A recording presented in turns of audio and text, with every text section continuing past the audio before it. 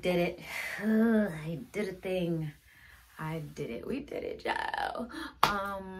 If we get the reference, we did it, y'all. I completed the challenge for myself. I did 29 of 31 days, and I am pretty proud of myself for that. A round of applause for me, because if anybody's gonna appreciate you, you gotta appreciate yourself. Yourself.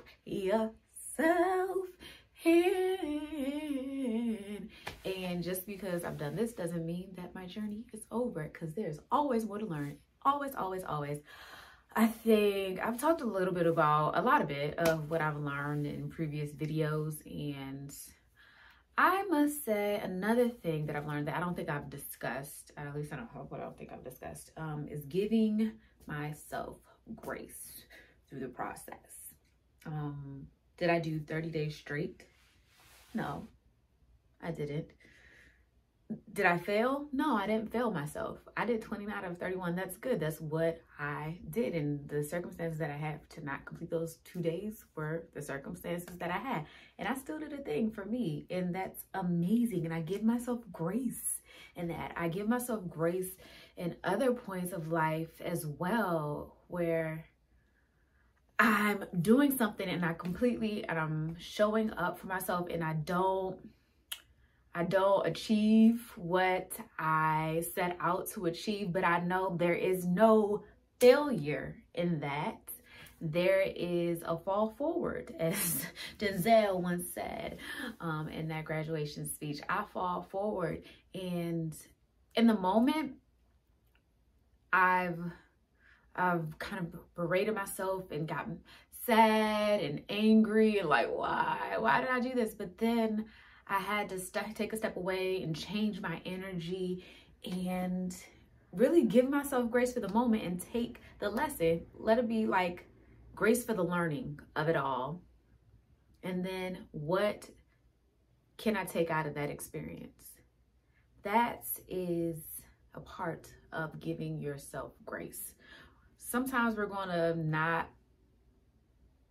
I don't want to say fall short, but I guess fall short. Yeah, fall short is the phrase that I'm looking for right now. Sometimes we're going to fall short. And you know what? We're not perfect. That's okay. It's okay. It's okay to not be perfect. But as you continue to work, you better keep purring on so you can, I was going to say fact. I don't know what I was trying to say, but you better keep going, okay? Like the lion cat you are, you better purr on, okay? To get to that perfection, because that's where your achievements lie. That's where, I was going to say the can't stop, won't stop. Darn it, that man. Ugh. I was like, but as long as you keep it with the can't stop, won't stop, don't stop attitude, you're going to reach. You're going to reach what you're setting out and intending to. Or at least you're going to get really close. And that's further than you were before. But along the way, you got to give yourself grace. And I find that in yoga as well. I found that over the past 31 days, 29 out of 31 days, as I've gone into class, and there were certain poses and postures that were difficult for me to hit as opposed to other days. Because yesterday doesn't feel like today, and today may not feel like tomorrow. I gave myself grace because, you know what? I showed up as hot as hell, AG double hockey sticks, and I'm continuing to be here, and I'm going to be here, and I'm going to be here tomorrow. I was here yesterday, I'm here today, I'm going to be here tomorrow. And I give myself grace for where I am, because in that moment of me just showing up and being here and taking up space where I'm supposed to be, I'm getting better. I'm getting better, and oh, I needed that, because I needed that for every area, another area of my life.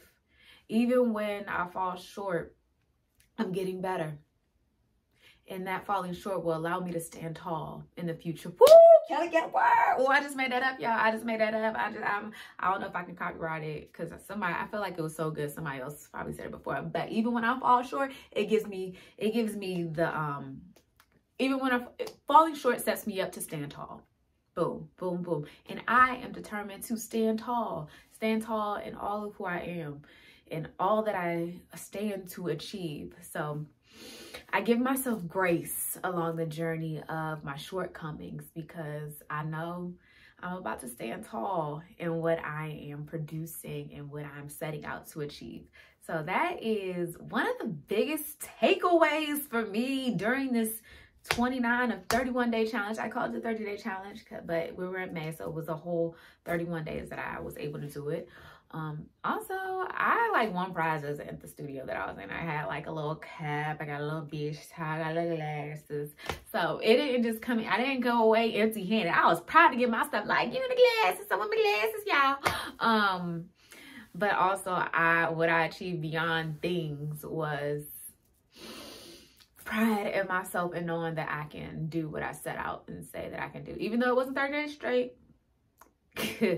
I was close. And they say shoot for the stars, because if you don't make it there, at least no, shoot for the moon. Oh, fudge, I messed up the quote. But it's okay, I'm gonna give it to you, I'm gonna give it to you, I'm gonna give it to you. You know what the quote was? I don't know if you know, I kind of said it a little bit. But shoot for the moon, because even if you miss, you end up with the stars. And now at the end of this journey, I feel like I'm in a whole constellation because I'm shining like a star. All right, and I want you to shine like a star too. So give yourself grace. Give yourself grace for where you fall short, because you know it's just a momentary lesson for you to stand tall. All right, I will talk to you later. And I'm going to need for you to love your self-care. Have a good day. Bye.